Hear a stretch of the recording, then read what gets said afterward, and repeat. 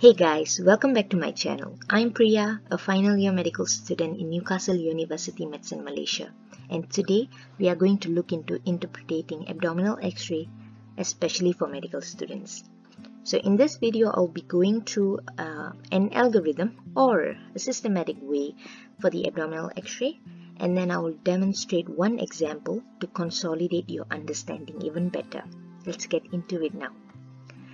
So first you want to understand about anatomy when you want to interpret something in abdominal X-ray. So here we have the diagram of large bowel. So you have the cecum here, and then ascending colon, and then transverse colon, and then you have the descending colon. Here you have the sigmoid colon, and finally the rectum. So this is very important when you are writing down your report in your exams or in hospital placements. Okay. Now, how do we interpret abdominal X-ray? I've been using this BBC method since year 3 and I think it really worked pretty well. So let's get into it. First, patient details. Mention the patient's name, the date of birth, when was the abdominal X-ray taken. Then you get into the image quality. The most common projection is normally AP supine view, so you want to mention that. Then you talk about the exposure.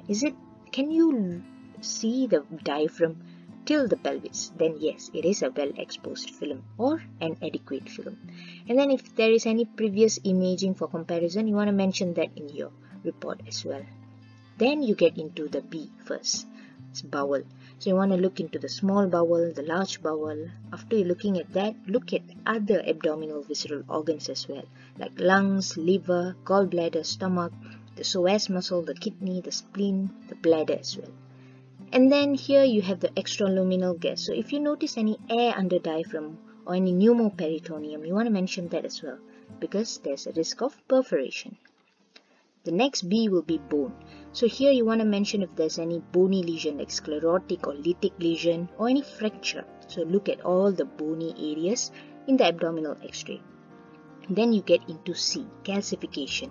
So calcification, they are very highly opaque.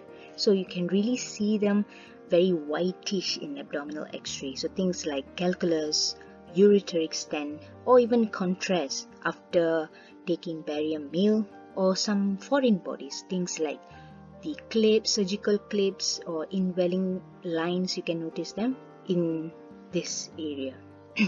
Then finally you want to summarize your finding and mention your impression. What do you think the pathology is all about? Now let's look into bowel obstruction in more detail. What is it all about? So it's commonly asked in medical student finals compared to other pathologies. So it's very important to know the difference between small bowel versus large bowel dilation. So first, the location. So small bowel is placed centrally compared to large bowel, and that is why when they are dilated, they are more clearly seen dilated in the central region of abdominal X-ray. Next thing you want to notice that's very obvious is the mucosal fold. It's what we call it as valvulae conniventes. So this is like a gastric fold, but it is in the small intestine. So it's like a circular fold that reach around the whole circumference of the intestine. Whereas in contrast, haustra in large bowel, which is here, they don't reach around the whole circumference. They are just partially on the side.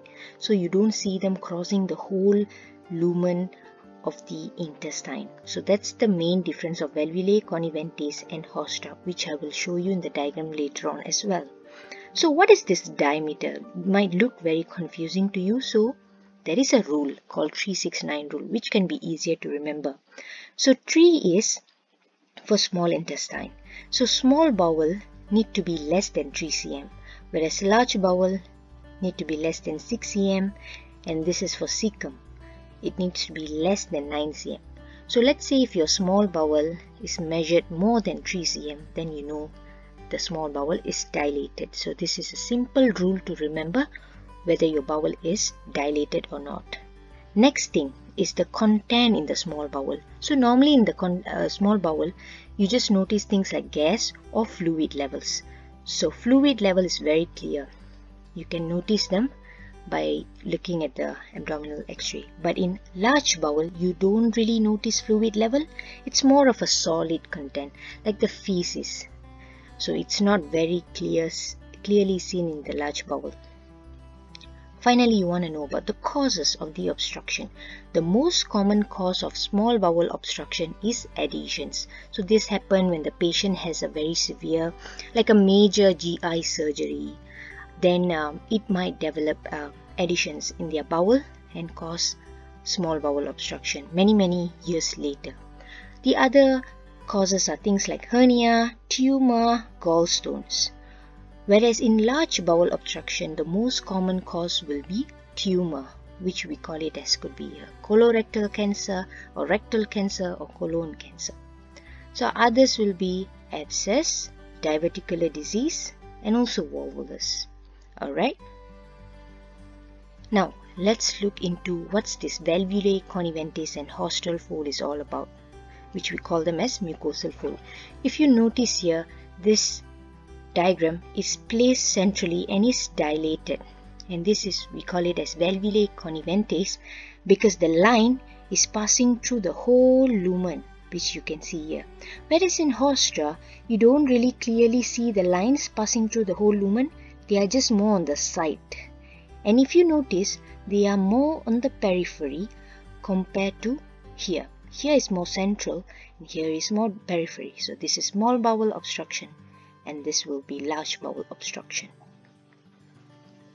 Alright, let's have a practice and go through one abdominal X-ray. A 65-year-old gentleman, Mr. Wesley, presents with absolute constipation, nausea, and fecal and vomiting. There is a preceding history of increasing constipation over the last month with blood mixed in with stool. There has been 3 kg unintentional weight loss over the preceding 2 months. An abdominal X-ray has been performed. Describe your findings, impression, and your further plan. Alright, let's look into it now. So here we have the abdominal X-ray of Mr. Wesley. So let's write down the algorithm first before you forget. So it's bowel, bone, and calcification. So like I mentioned earlier, don't straight away go into the imaging. Let's look into the patient details. So normally you want to mention about the patient details, the date of birth, name, the time when the film was taken. But here we don't really have the details, but it's okay. Let's move on. So if you notice, this is the left side of the patient. This should be the right side of the patient. Okay. And next, you want to look into the exposure and the projection. So normally projection, commonly for abdominal X-ray, it would be supine, AP view. And for the exposure, if you notice, I don't really see the diaphragm here, the spleen here. And if you notice the dilatation of this bowel, you are not sure which bowel is this yet, but it's extending into somewhere else and it's not complete, you know. So it's not really exposed well here. And you don't really see from diaphragm to pelvis here. So probably for me, I would say that this is not really an adequate film. Okay. Okay, now let's look into bowel. First of all, if you look here, there's an obvious dilatation of this is a large bowel. Why? Because it's placed on the periphery, and if you notice, this is haustral fold. They are not fully reaching the lumen. So this is what we call haustral folds, and they are seen in large bowel obstruction. At the same time, if you notice here, there's some like obstruction here, right? It's narrowing. So this is actually what we call it as cutoff point. And if you remember the anatomy, this is your sigmoid colon. And probably my guess is there could be some kind of malignancy or some kind of tumor abscess here that is blocking the region here and causing the large bowel obstruction.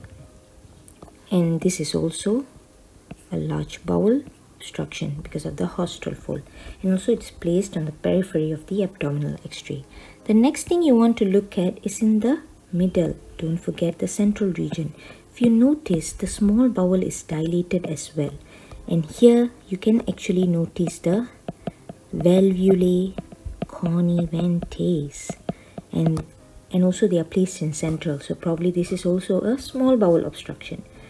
So what's happening here is this some kind of obstruction here is causing the large bowel dilation, and probably the patient's ileocecal valve is weak. So what happened is all the content in the large bowel, they are being back pressured into your small bowel, and that is why this patient is having a small bowel dilatation as well.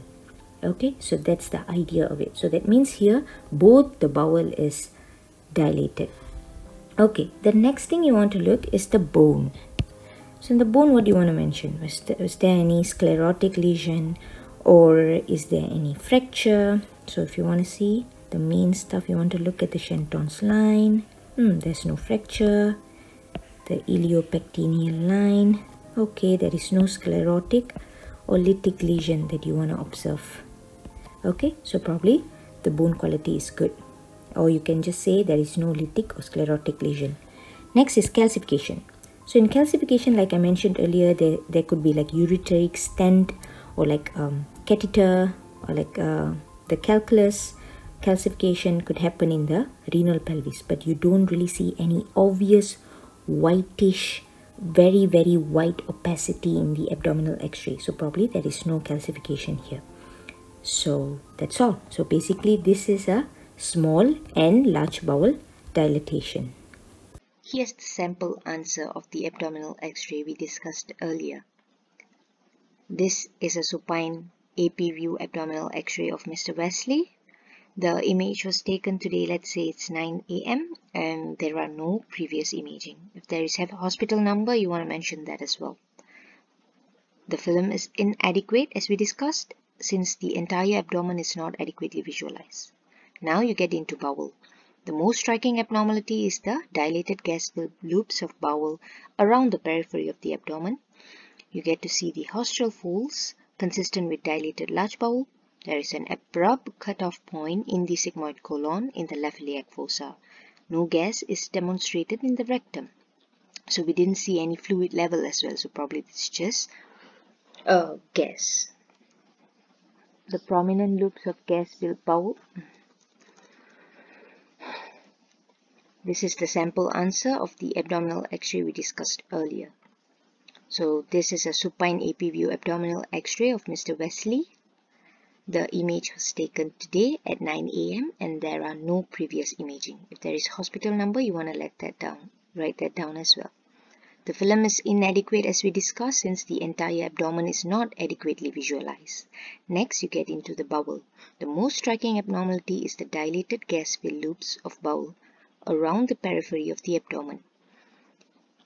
Haustral folds are noted consistent with dilated large bowel, and there is an abrupt cutoff point in the sigmoid colon in the left iliac fossa. Since there was no fluid level noticed, we are going to just say that there are no gas is demonstrated in the rectum, and there was no solid feces seen also. The prominent loops of gas-filled bowel within central abdomen demonstrate valvulae conniventes and are consistent with dilated small bowel. And we didn't see any fluid levels, so that is why we don't have to mention them. There is no evidence of pneumoperitoneum or mucosal edema.